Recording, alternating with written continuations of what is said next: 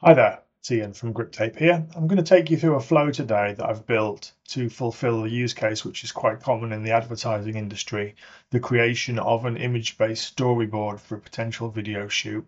I'm using Runway's image generation models for this particular example, mainly because they're really good at using reference images as input. So you can get one image, take one image, and use that as the basis to create a new image with similar style or with the same characters in it. I found Runway's models particularly effective for that, so I'm using the Runway ML library here. And what I'm going to create here, again, taking some inspiration from Runway actually, is a storyboard for an advert which advertises holidays in the Scottish Highlands, hiking holidays in the Scottish Highlands, which is something that Runway themselves use for one of their examples. They do theirs using chat. I thought I would build something similar using Griptape Nodes and our flow-based editor.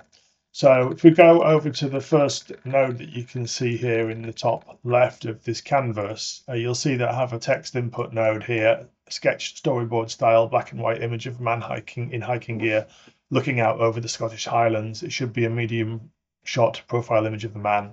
And I'm using Runway's text to image model here with our Runway ML node to generate that image. And from that, which I'm happy with actually, I then used the create reference image node, and I use that reference image in quite a few other nodes. The first one is a text to image node with this close-up of the man's face in the same art style as the prompt.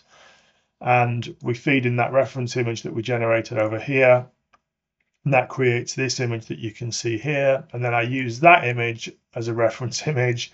And then another Runway ML text to image node with the prompt, another close-up of this man's face, now smiling in the same style and art direction. And I get this output here, which I think is pretty nice.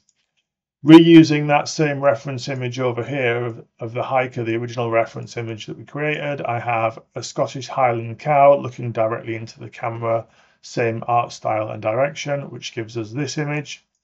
And then I'm really happy with the style here. So I'm going to do something a little bit more advanced. Now I'm going to create a text list that you can see over here with several different prompts in it. I'm going to use a forEach start node and a forEach end node that you can see here and here. And then I'm going to use, with these nodes, by the way, what happens is we're going to get an iterator. So each item that I provide in my input list to this forEach start node is going to trigger this forEach item. It'll take the item that it has in that list, just that single list item at that index, and send it out of this current item output here. And I can merge that using this merge text node together with the suffix with the same art style and art direction. And I can feed that into another Runway ML text to image node in combination with that original reference image. So what we get here is an iterator that runs that text to image node with this concatenated prompt with each one of these different inputs. And you can see the first one is here. So the last one is here, a wide, just expand that a little bit, a wide of a campsite with a single tent on the edge of a lake. That gets concatenated with the same art style and art direction.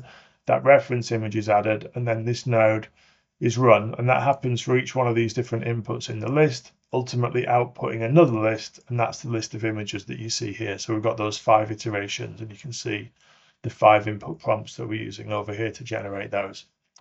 And then I take all of my images and I want to create an ordered list to build my storyboard. So slot my images into a new list in the right sequencing that I want them to appear in my storyboard. And I have a display list node here so I can simply see the images that I'm creating in output from each one of my prompts in order.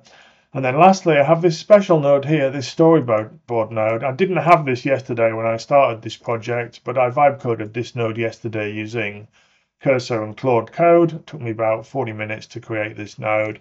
And what this node does is it generates another image, which is configurable. So it takes a list of images as input. You can specify the background color, the number of columns, the padding, and the image output size that you want. And it nicely places the images that we have in our list into this grid-based format in another output image. And just to wrap up the video, I will expand that and show you what kind of output we got. Thanks for watching this. If you're interested in more advanced node examples like this one, stay tuned. We'll have a few more coming over the coming weeks.